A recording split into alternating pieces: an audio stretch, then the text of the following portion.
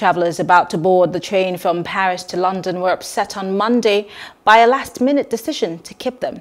They called it ridiculous, cruel and incoherent. And anyone arriving from France will have to quarantine at home or in other accommodations for 5 to 10 days, even if they are fully vaccinated against Covid-19. They should be heading to so-called Freedom Day in London. Instead, these Eurostar passengers travelling from Paris are eyeing down quarantine.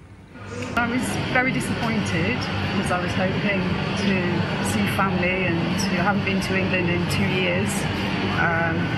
At the same time, well, I'm there to see people more than to go out doing any visiting or any tourism, so I guess that's just the way it is.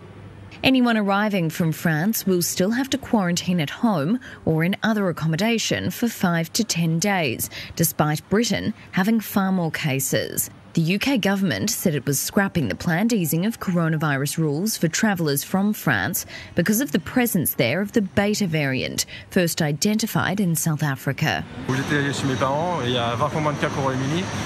Where I was staying at my parents', there were 20 times less cases than in the UK. I'm forced to do a 10-day quarantine while the British government lifts all the restrictions and is going for a policy of herd immunity. It's a bit of an incoherent policy, and I think it's frustrating that we are taken as scapegoats.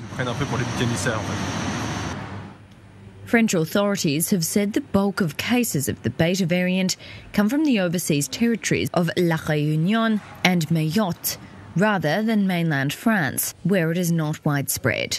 France's junior European Affairs Minister called the UK's decision excessive in an interview on French TV Monday.